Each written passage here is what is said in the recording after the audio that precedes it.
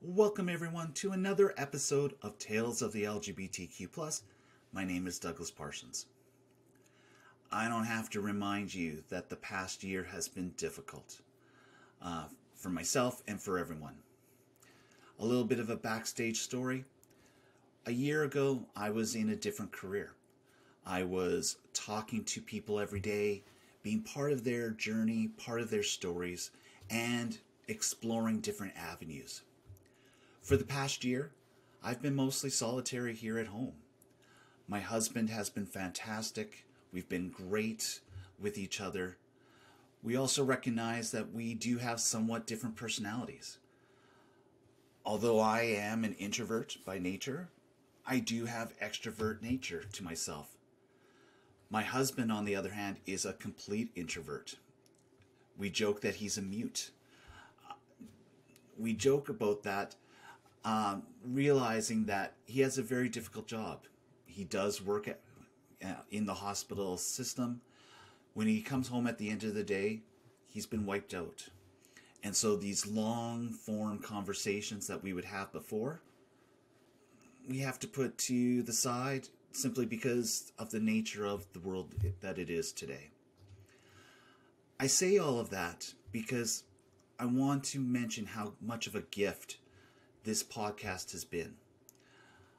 By doing this podcast, I've been able to talk to people, been able to meet new people.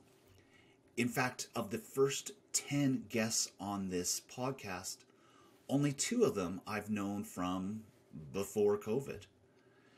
And so talking to people, getting to know them, finding out what makes them tick, finding out what makes and constitutes the person they are today, it's been wonderful.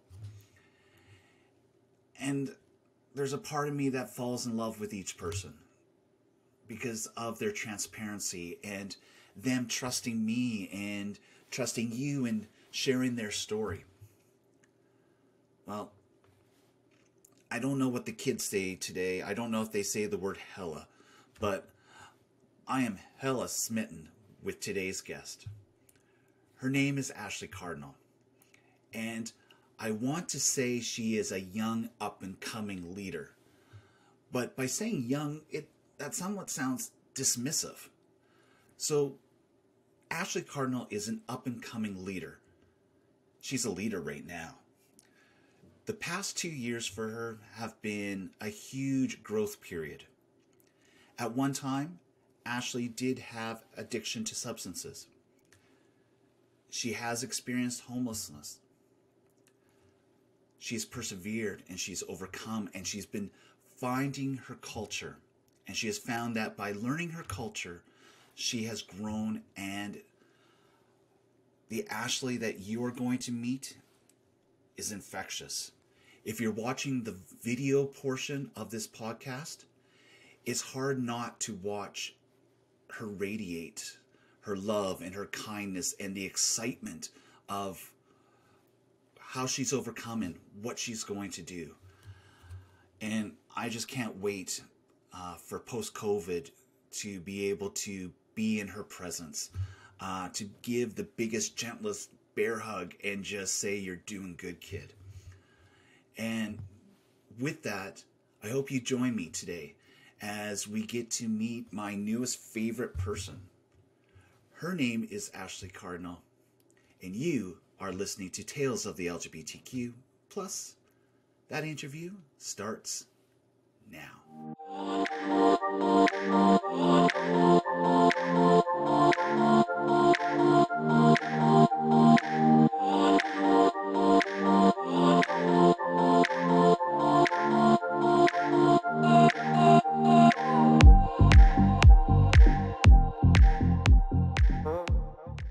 Hello, Ashleigh. How's it going today?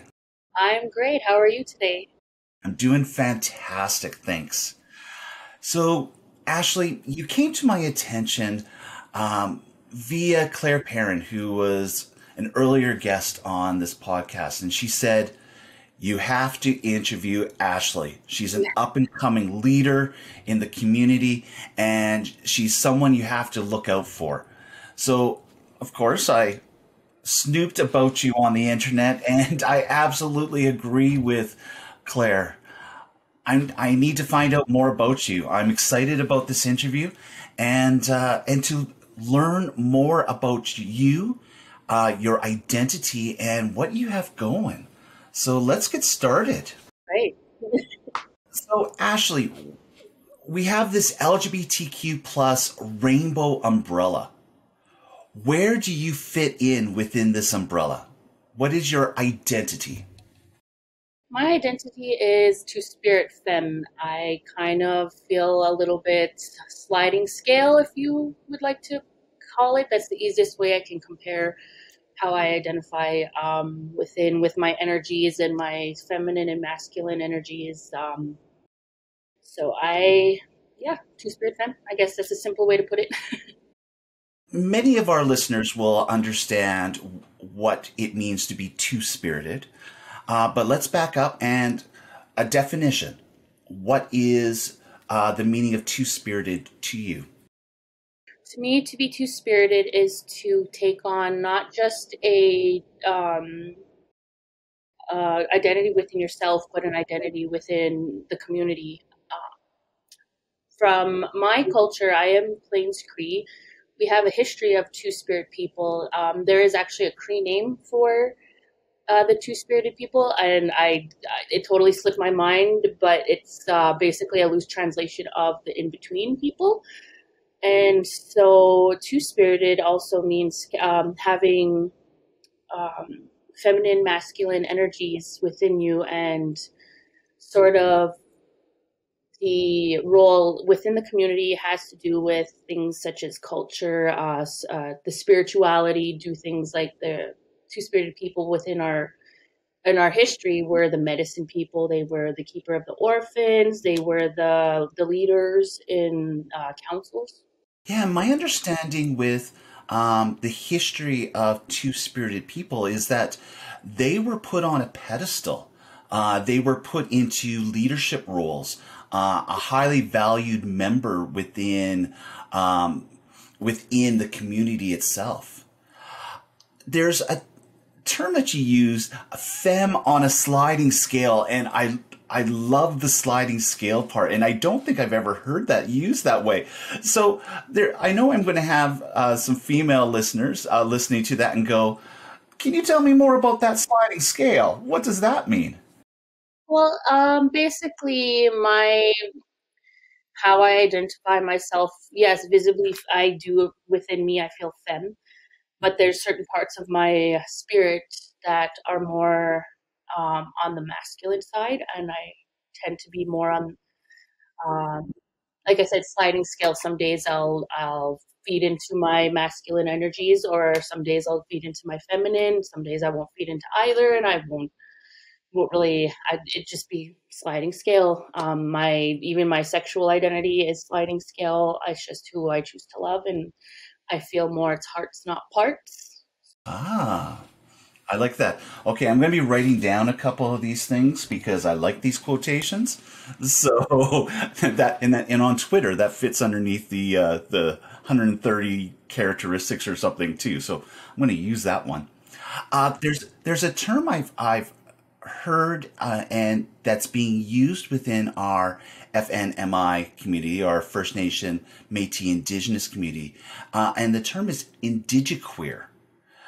Can you tell me something about that term? Because that's something that's relatively new to myself, and I'm not completely aware of what that means. Indigiqueer, it's new to me as well. I feel like it also helps me with my own identity because of the Indigiqueer community. It's sort of like an umbrella term for the the variety of or multitudes of different types of people and how they identify. Because one way a person identifies as two-spirited, or even Indigiqueer, is not the same way someone else would. So it's so vast and so broad that it just kind of like puts everything under the rainbow for the Indigenous community. Yeah, and as she's mentioned, it's relatively new to you, so the term itself is changing and it's going to be identified or more hardened as time goes along. And I think that's part of why I love 2021 is because there's all of these relatively newer terms that are coming out because people are naming things as we're talking about things, and it's exciting and scary and overwhelming at times, but it's nice. It's extremely nice. Now, our conversation today, we're going to talk about how you are the co-chair of the Edmonton Two-Spirit Society. We're going to talk about the Red Ribbon Skirt Project that you are part of and leading. We're going to talk about the Bear Clan Beaver Hills House group. We're going to talk about your spirit name. They're the Alberta Humanitarian Initiative. I'm exhausted already. But before we do all of that, the people who are going to be listening to this interview just through the audio is going to miss this. But can you show me your hands? Oh, what is that bright shining thing that's on your finger there?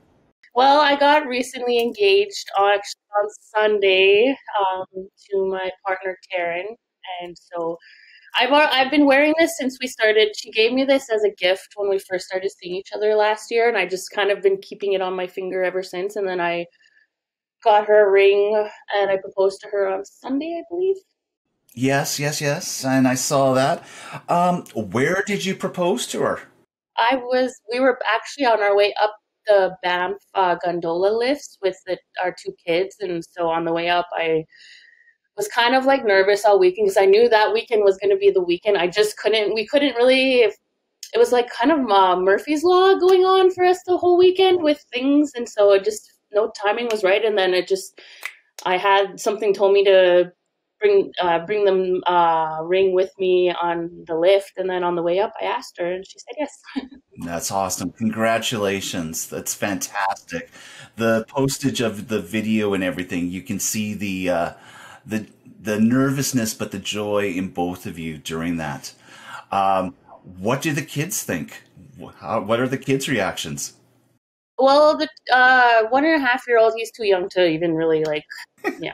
But our 6-year-old, soon to be 7, she's been like the whole time we've been together. When are you guys getting married? When are you getting married? When are you getting married? When are you having babies? And so I asked her, and she was really happy.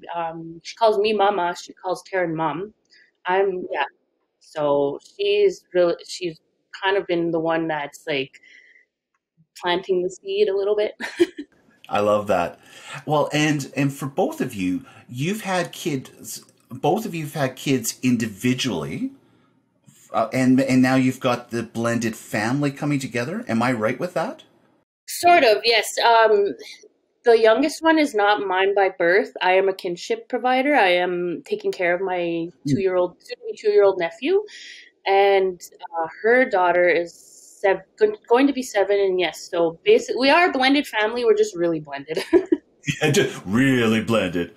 Yeah. So how do you navigate the world as being two women, obviously in love with each other, having 2 kids that you're raising? How do you navigate this world when people judge or make comments, or is it just to yourself? It's just the way it is. At first, I just recently had come. I made public that I was Two-Spirit, and so at first it was really difficult for me because I've only dated heterosexual males my whole life, and then she's the first woman that I've dated, and we just clicked, and we got a lot of flack at first. It's a lot of individuals or people, I don't want to say who, it's just a fake, or it's this, or, and it's not right, and shouldn't be kissing in front of Taylor or my stepdaughter. But the way I see it is I've learned not to take what people try to project onto me personally, and kind of been doing a lot of work on myself to decide what's mine to carry and what are other people's things to carry. And so that works really well for me. I really just care about how the kids are, the condition of the home, whether they are, being taken care of properly, and they don't, I've come to realize that kids don't really see it the way that adults do. They just see love. They just see love in the home. They see that they're being cared about, and that's what I love, is that I can shut everybody out. I can shut everybody out, but these, this house that I'm in, it's all of our safe place, because we individually, both my partner and I come from very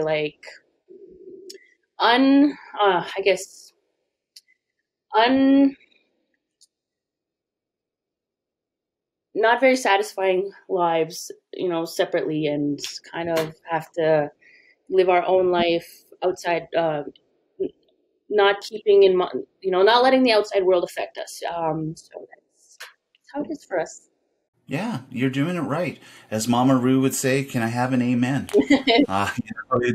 Yeah, absolutely. Yeah.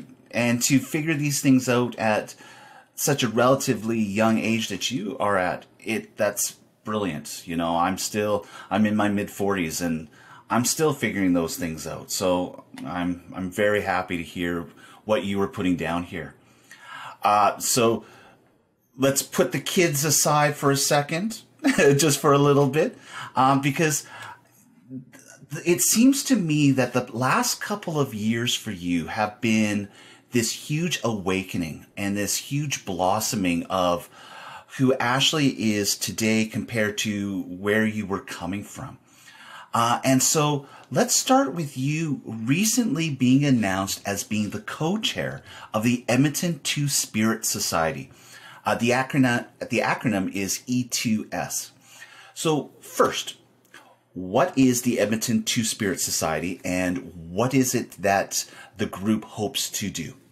The Edmonton Two-Spirit Society is a non-for-profit organization in Edmonton that serves the Two-Spirit and or Indigiqueer community within the Edmonton area, but soon hoping to expand to serve our Two-Spirit community members outside of Edmonton. And what we do is we provide services such as a counselor if you are feeling, trigger warning, if you are having thoughts of suicide.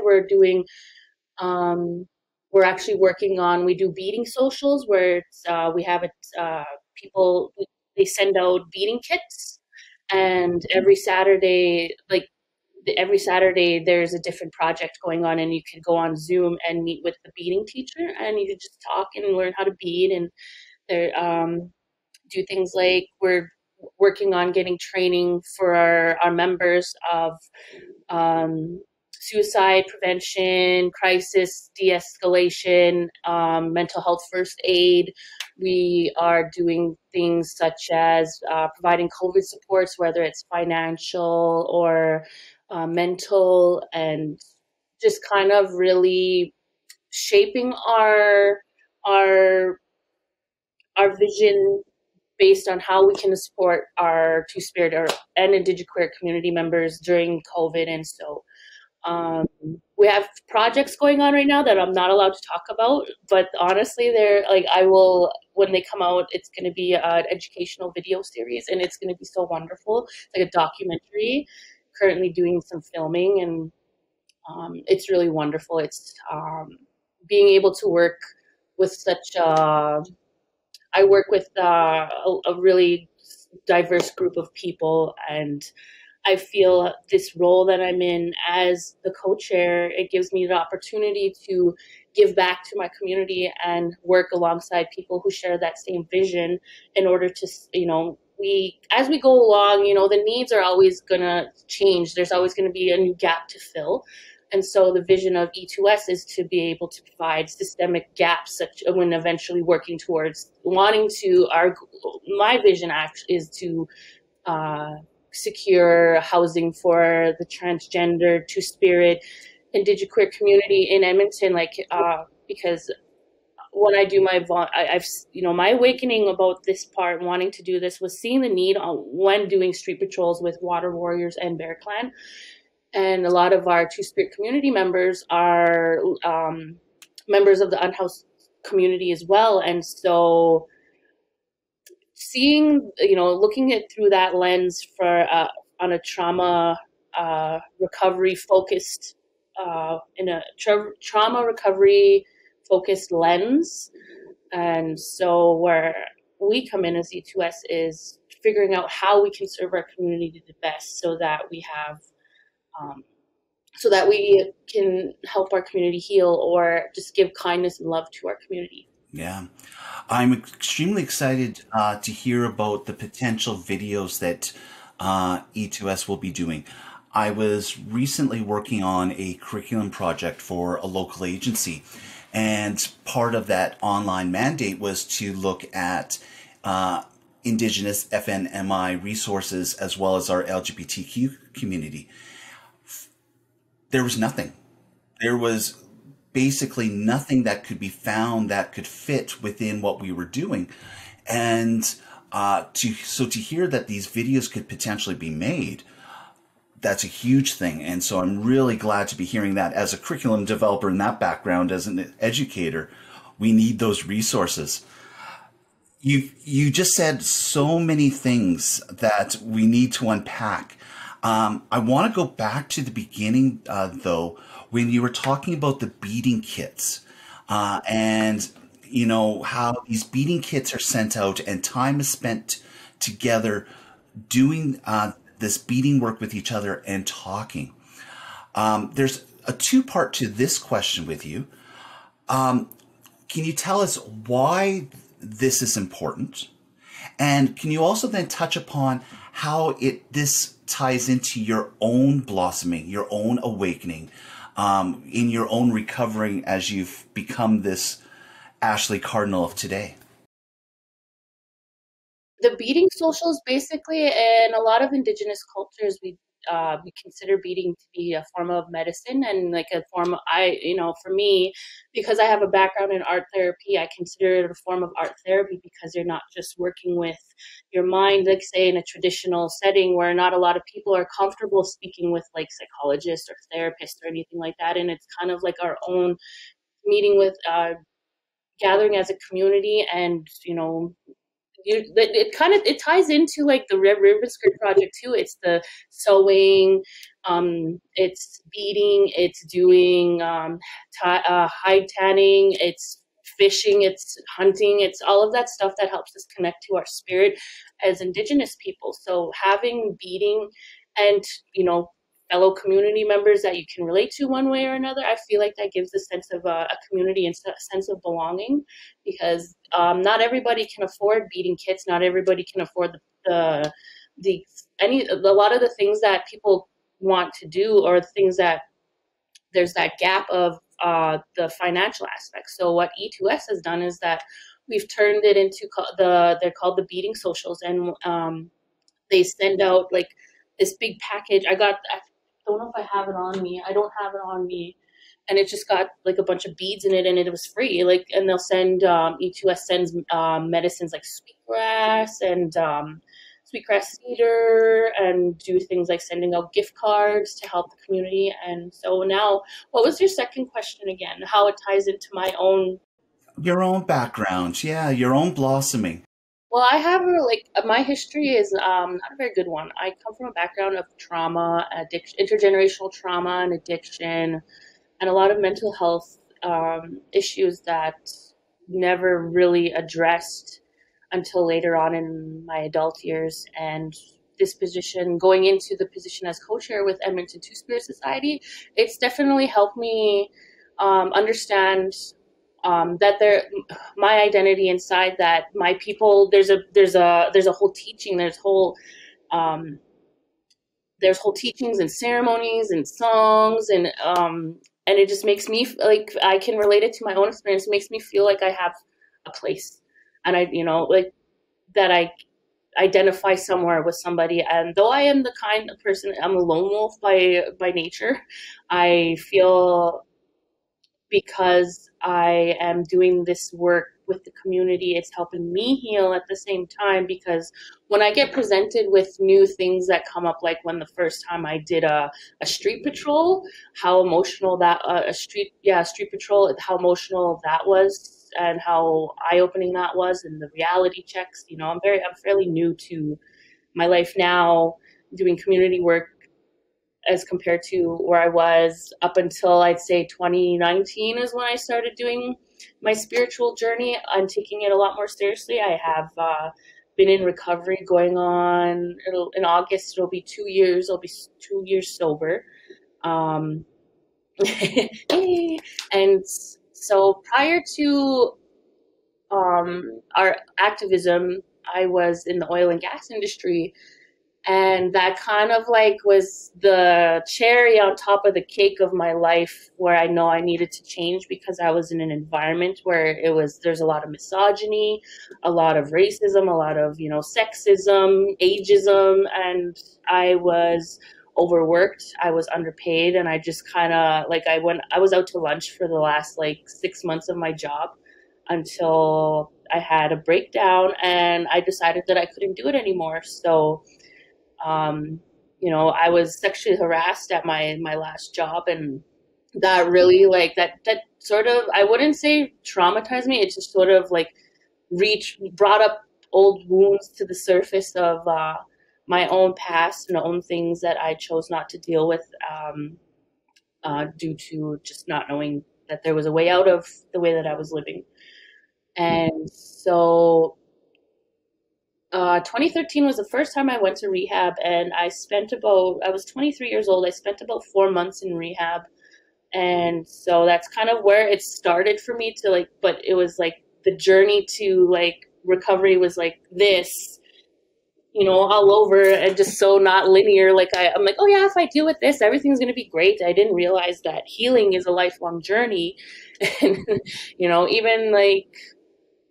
even now there's a lot of things that in my life that I'm working on, but now given the position with E2S, I'm in a position to be able to stay outside of myself, not get stuck in my own head. And I feel like serving others in the community is where I feel I feel most needed, and I feel most content with is helping other people, because if I got myself out of my situation, and, I want to give back, and sort of do right after all of the messiness and darkness that was once my life. Yeah. That's fantastic. And when you see all the things that you've accomplished in the last 2 years, you have to know that you are on the right track. You know this. Looking at Indigenous culture and the medicine wheel, and you were talking about beading. Obviously, you knew a little bit about your culture beforehand and how important it is, but why was it 2 years ago when things went inside you and where you went, oh, my way out or my way to recovery is through understanding my own culture and the practices? Was there an epiphany with that, where you allowed yourself to embrace your culture more? Is it that simple? I grew up actually, like from when I was a tiny little kid up until I was about 9 or 10 in a cultural setting with my family, but I had a lot of traumatic things happened around that time where I had to leave. And so we lost that. I moved to a city and I moved out of my reserve, and I lost that connection to ceremony. And I guess my spirit somehow knew that, even from back and then, having that feeling of being in like a sweat lodge, or even having a ceremony with myself, smudging, being in nature. I never really put the cultural aspect into my recovery as much as I should have. I felt like I don't need anything. I'm good. I got this. Like, I don't need nobody. I just don't have to drink, don't have to do drugs. But I was very humbly put in my place when I realized how important it was for me to connect with my own culture, because of the fact that when it comes to ceremonies, it's a connection with yourself and it grounds you. And when I feel grounded, I feel like I have a more clarity. You mentioned something great about spirit, and it's a great lead-in to my next question.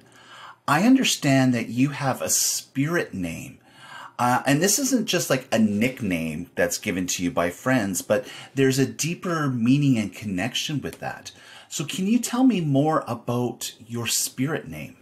I was a resident at the Poundmakers Lodge treatment facility in 2013, and every Friday they had this sweat lodge there. And so the elder that was there at the time I had been sitting with him after one of the sweats, and I asked if he could give me a name, and that's what he looked at me and he said my name was Wind Woman. And so that kind of just stuck with me, and I never really used it I was still in active addiction after I got out of treatment, and I feel like that part of me was not quite, it was still in like the incubation phase, not ready there's still so much layers to unpack when it comes to trauma and recovery. And so with a spirit name in the Cree culture, you can't just give yourself the name. You have to do ceremony, you have to do certain steps, and you have to discuss it with an elder, and you have to offer the elder protocol. And protocol could be anything such as sweetgrass, sage, if you can, monetary, prints, anything like that. Is just what you are willing to give in order to get that name, because everything works in like synchronicity. It's like you have to give something in order to get something. And with the spirit name, you can get a spirit name at any time in your life. Even a non-Indigenous person can get a spirit name. That's a spirit name that's kept how you connect with the higher, like with the creator. That's how you are addressing when you do like your ceremonies and your prayers. You're addressing creator, the higher, or however you choose, your higher power with your spirit name. And that's how the spirits know you, not what you see, but what's in here. Yeah, I love the concept behind it. And I don't know if concept's the right word, but I can see for yourself, just looking at your life journey, being the Wind Woman with the blowing of the winds coming here and going there, and now you're finding that steady wind behind your back and pushing you forward. It's quite beautiful, actually. Well, immediately after recognizing who you are, I saw a post that you made discussing the Red Ribbon Project. And you're currently working towards this. And on May 5th, there's going to be a march, a walk, a recognition. What is the Red Ribbon Project, and what is taking place on May 5th? The Red Ribbon Skirt Project is a partnership with a few organizers, like a few ladies within the community.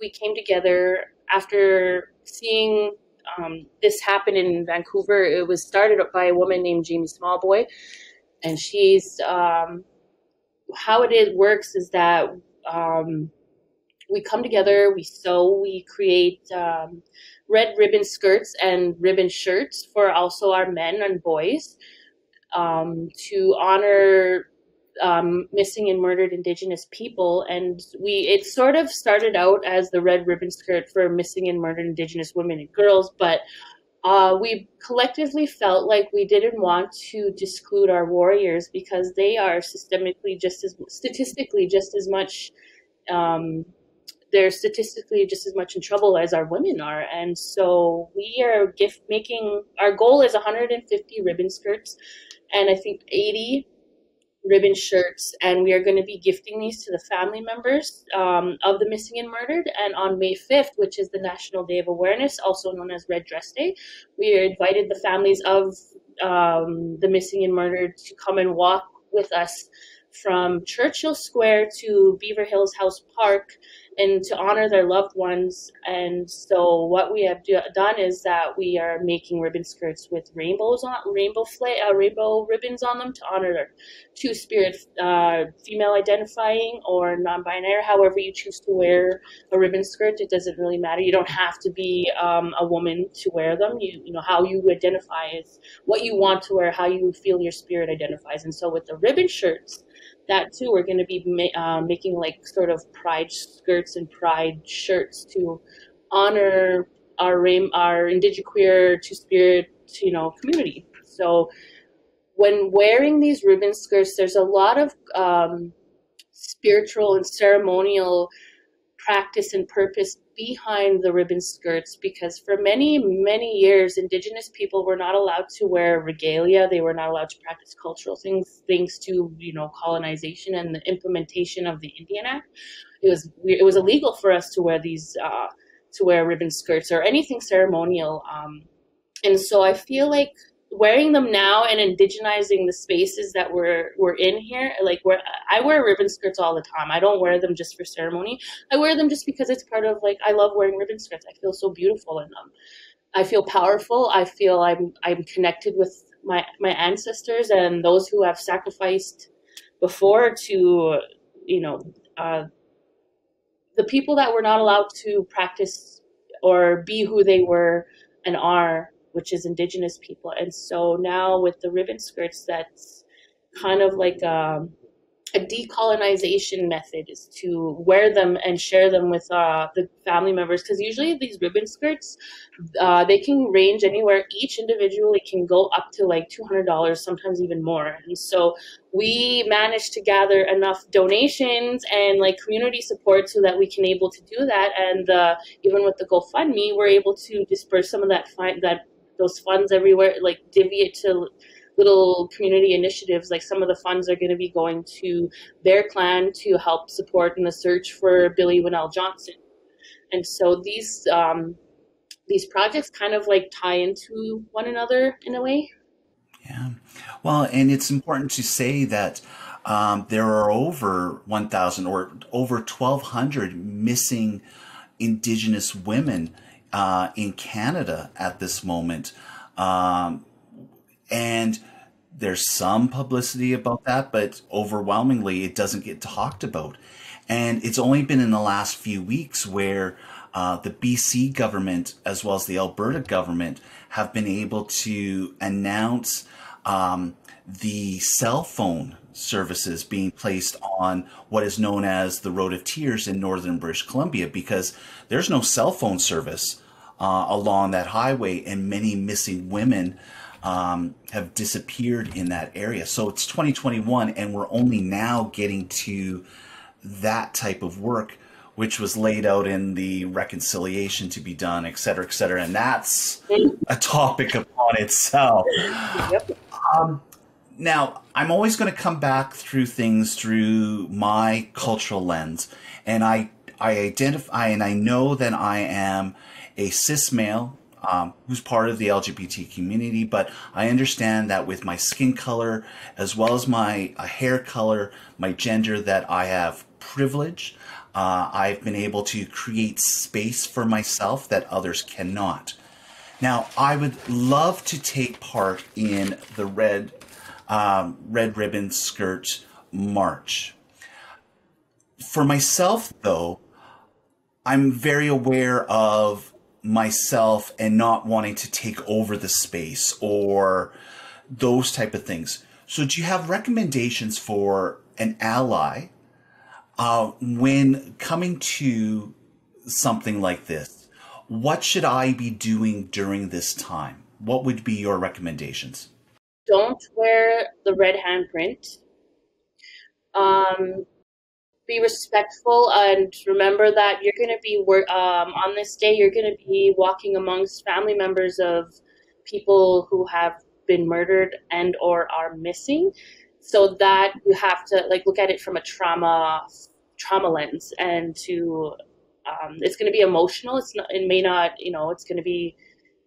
But in this space for the allies is just listen to the elders there, talk to some family members, get to, learn stories, and then you could use your own social media platform or to share their stories, to keep their stories alive, because there's so many missing and murdered Indigenous people whose stories are virtually forgotten and not talked about. And this is our opportunity as a collective community to let the family members in the Edmonton area know that they have, we see their pain, we recognize it, we honor them, and we're, we can help plant the seed of healing within families somehow, even with the gifting of a ribbon skirt and sharing space with them and allowing them to honor their loved ones with, and sharing that space. That's something to remember, is that um, as an ally, to just listen, to go there and ask questions, you know, maybe not too invasive, but just to get to know the stories and keep those stories going, and, you know, be that voice for the people that are no longer here. As, you know, as an ally with privilege, you know, there could be a lot of stories that get told just by going there, and, you know, even them telling you the story and you knowing their story, you know, that's a step in the direction of the truth. And, you know, the truth and the reality is we're in a human rights crisis violation that's been going on since, what, 1492? Mm-hmm. Yes, exactly.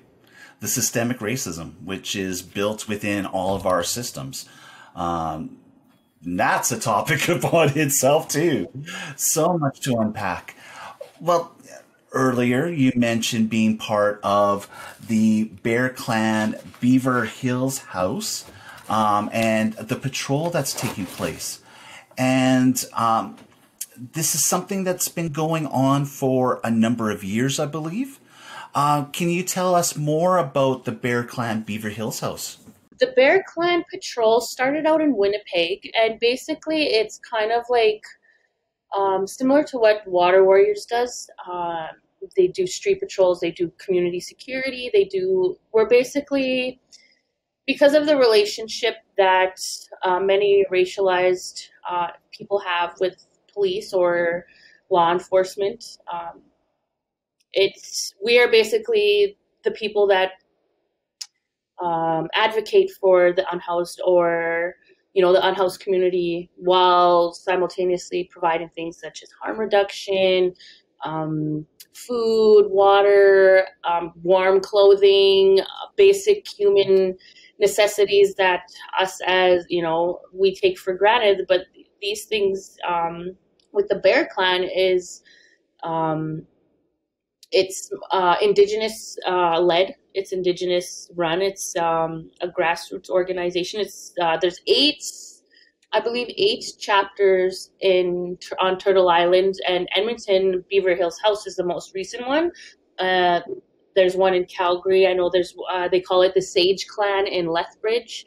So they do like the harm reduction, all of that stuff. And so it's more so empowering the community to help those that, you know, are living rough, to put it loosely. Yeah, the Water Warriors YAG was mentioned in episode 3 of Tales of the LGBTQ+. Claire Perrin, who was the guest on that episode, is one of the co-founders of that initiative, and they're working very closely with the Bear Clan in making sure that the homeless is being taken care of here in the city of Edmonton. So if you want to learn more about Water Warriors YAG, I recommend you go back to episode 3 and on all of our sites and take more of a listen to that. You mentioned about being part of your first patrol and going out and helping, and how there was a lot of things that were taking place, and it brought up some things within you. We do know that in Edmonton, as well as throughout Canada, there is a high percentage of FNMI Indigenous people who are homeless and living on the streets. In fact, I believe you came across somebody that you knew from before. It's a very personal question I'm going to ask you here, but can you talk about that experience? And for yourself, as being a co-chair of the Edmonton Two-Spirit Society, does that just push in your initiatives and what you want to do? Is that now you've got more power within the system? When I first saw somebody I knew on the streets, it was a really difficult reality check, because it's somebody's mom that I grew up with, and I always saw her in my community. And then, you know, seeing them like that, it's like there's that gap there. Like, what happened? Like, how can, you know, like, and you know what happened with, you know, many Indigenous folks, there's a lot of intergenerational trauma. And so going on these patrols kind of really paints a picture of the reality of colonization, the after effects of the residential school syndrome, that 60 school syndrome, day school syndrome, all of those things that it's very evident that there's a lot of need, and there's these gaps. Like I always refer to calling them the gaps, because there's a need there. That's how can we fill that need? And seeing my own people, it's hard sometimes. But I mean, if I could be the one person to just offer them a kindness, then that makes me happy. I know I can't fix other people's problems. But I could at least offer them kindness while they just to be a decent human being. And with E2S, my position, I want to be more at the street level, connecting with people on a street level, so that I could be there. We could have that initiative. Somebody could be offered services, and that those services help that person get out of being unhoused and into something more stable, or treating their trauma, basically. And I know that it won't happen right away, but I have such a huge love for my people, and I have I'm a huge believer in healing and healing and recovery and whatnot, but I also have that lens of being somebody who has been on that side. I've been homeless, I've been on drugs, I've been down on my luck. And what I keep in mind is, during those times, those people that just showed me a little bit of kindness and knew my position, knew what I was going through, and just didn't make me feel bad about it, didn't put me down, didn't judge me, anything. It just was always just kind. And I'll always remember those people when I was down, the people that kicked me when I was down, or the people that helped me when I was down and just walked with me. And so now it's kind of like a pay it forward for me to give back and help as many, help my people and show them love and kindness. Do you think we're on the right track when it comes to truth and reconciliation in this country? Are we on the right track, or are we just treading water? I think we're still in the early stages, but I think with this digital age that we're in, and the amount of are they called the millennial generation, the one like the current generation right now, Gen Z? I don't know. There's so many different generations, yeah. So with that, I find that this generation is more vocal.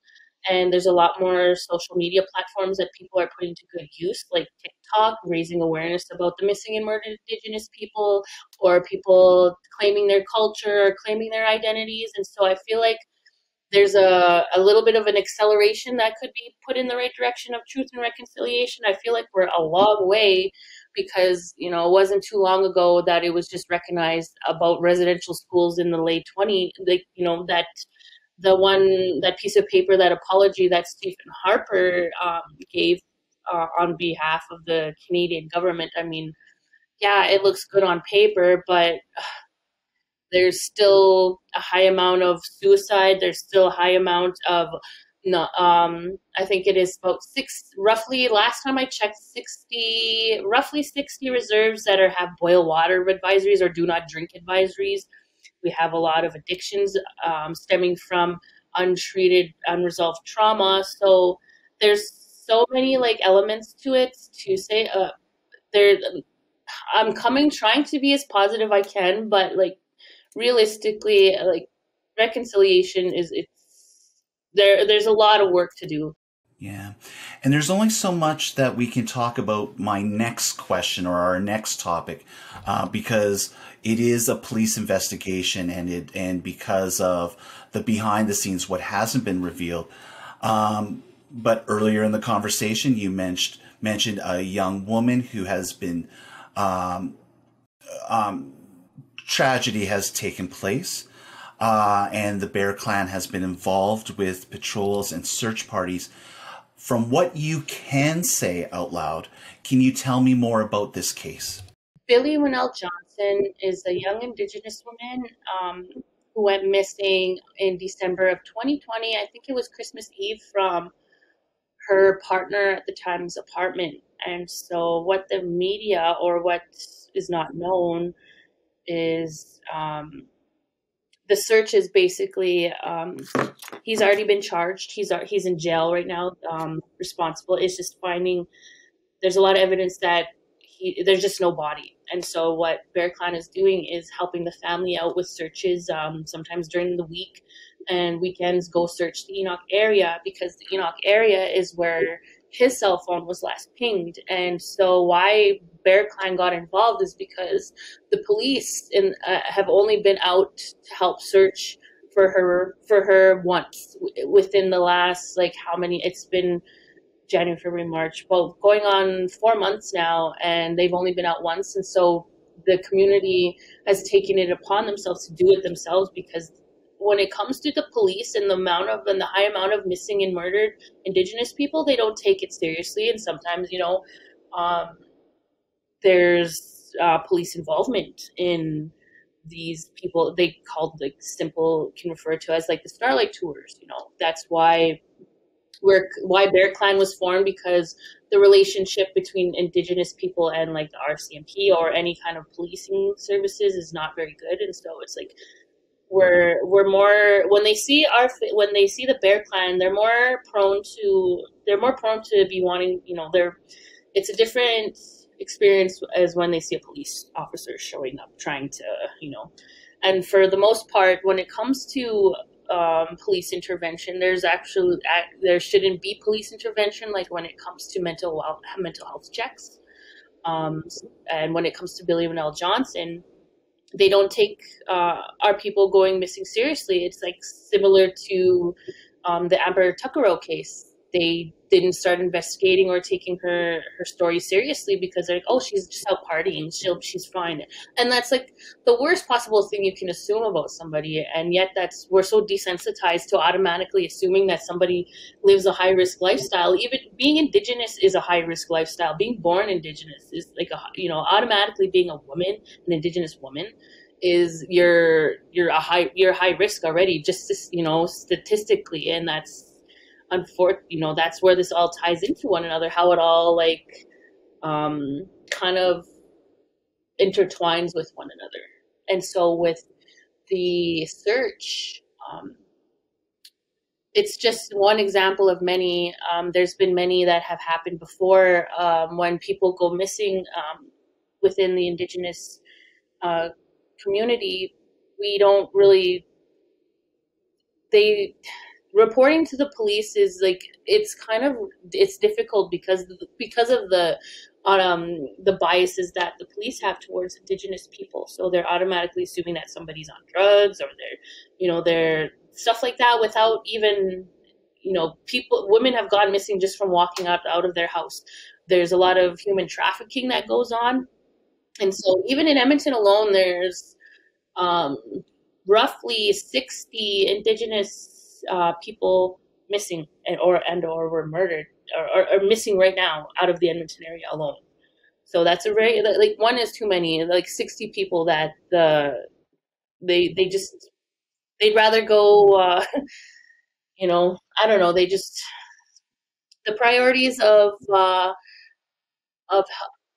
priorities of police or anybody is different. And it's like, it's sad how not prioritized our Indigenous people are, especially when it comes to, like, them being murdered or are currently missing.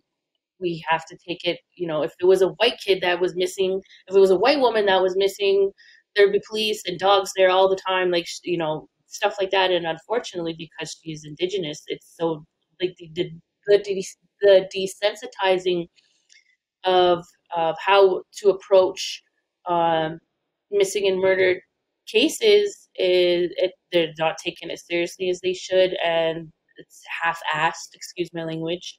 Oh, you can swear as much as you want here. I'm trying not to, but yeah. And so we have the people, there's call outs, there's a group on Facebook, it's called the Search Party for Billy Winnell Johnson. And if people in the Edmonton area want to come out and help, you could join in that Facebook group. There's the family members. You can meet the family members, and they search different areas. And they're working with a organization called the Wings of Mercy. And the Wings of Mercy is it's a non-for-profit that does. They set up ground search parties. They do drone searches. And so they've been out there with the family every weekend since January, doing ground searches, and now they're going to be putting drones and expanding their search in the Enoch area. So that's a good thing. And it's unfortunate that these things, they shouldn't be. They're not taken as seriously as they should be. So, that's where the community comes in. It's like, we have to help our own. Well, and the police are using the excuse that it costs too much money to do a search. Plus other things. Hey, let's call for what it is: systemic racism within the police services. And I've been helped greatly by the police services. There's things that have taken place that the police have helped me. I recognize, though, my skin color, my gender, etc., that when goes to it, with our missing women, our missing men, children, and what's taking place, let's call it for what it is. It's genocide. It's absolute genocide of a culture, of a people. And we need to make sure that we say that. Well, we're coming to the end of our time. And I can tell you right now, I can understand why you are the co-chair of the E2S. Because when you talk about passion and knowledge, and the last 10 minutes there, I was spending my time going, yep. There's our leader. Missing, murdered, and exploited Indigenous people. We need to be more aware of, and we need to have this conversation. There's a number of different websites which Ashleigh's able to tell us about, and I'll make sure that those websites are popped up during this visual podcast, and we'll also make sure that these websites are listed wherever this gets publicized and promoted.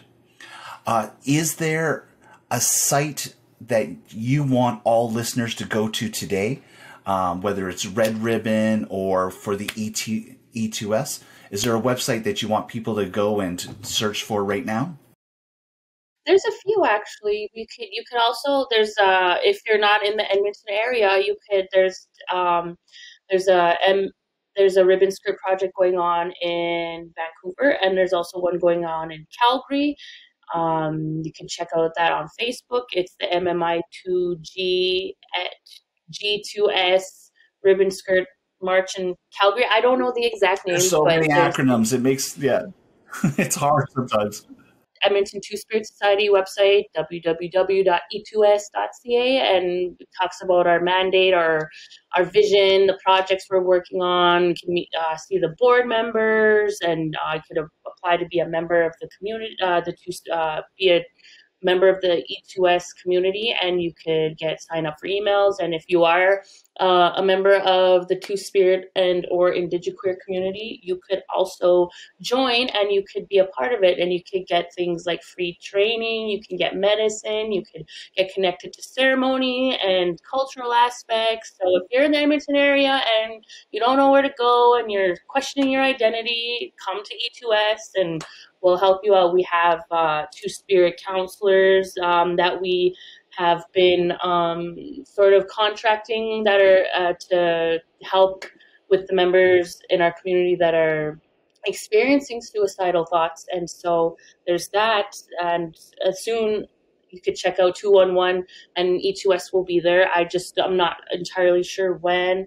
And you could also check out our the Search for Billy Winnell Johnson Facebook page. You could check out the Red Ribbon Skirt Project for Edmonton. You could come down to the church. We're at St. Faith's Anglican Church, 11725 93rd Street, and we'll be here right up until the 1st, doing as much sewing as we can.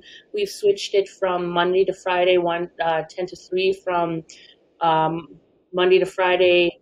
No, sorry, Monday to Wednesday, 10 to 3, and then Thursday, Friday, it's 1 to 8 p.m. So anybody that can't come during the day can come in the evening, and you can come learn how to sew. You can come meet your community members. You can come in, just sit in good, like we have a bunch of tables in this big space, and we're all socially distanced. We all have our own little sewing machine, and it's just nice to connect with community members and connect with people who somehow are also affected by the why we have to create the Red Ribbon Script Project to begin with. And so it's nice, and it's nice to meet like-minded people, come have some snacks, come say hi. And so that's my shameless promotion for the project. You can tell in your eyes and you can tell in your voice. Hey, final question for you. What would the Ashleigh Cardinal of today say to the 15-year-old Ashleigh Cardinal if you had the chance to? It's going to be a rough journey, but you'll be okay. And just love yourself as best as you can throughout this whole messiness, because somewhere down the line, things are going to change for you, and it's not always going to be difficult. So what you're going to be experiencing in the next 15 years is not easy, but you'll be okay. Yeah, she's going to be more than okay. More than okay. You're a leader, Ashleigh. I'm so happy to have been put in contact with you, and yeah, you're doing really well, and I'm thrilled that you've been able to share your story with us today. The entire reason for doing this type of podcast is to identify people who have a story to tell, and it's a love letter to the community in many ways. And I'm just so thrilled that there's people like you out there who's spreading the love and making that type of change that we need within the community, our own LGBTQ plus community, two-spirited community, but our community as a whole. And yeah, chosen family, it's important. So thank you, chosen family. You're doing well, kid. So to everyone who's listening, on behalf of Ashleigh, thank you for listening to our conversation today on Tales of the LGBTQ+. My name is Douglas Parsons, and come back to us next week. Until then, be good, and please remember to text when you get home. Until next time.